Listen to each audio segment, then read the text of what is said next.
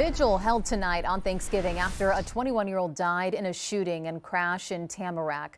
The Bon Air at Woodmont community came together holding a service where the mangled pole involved rested on the ground, surrounded by candles and a stuffed animal.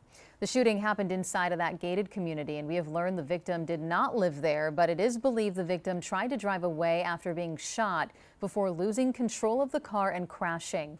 No word yet on any arrests. Anybody with information is urged to call BSO right away.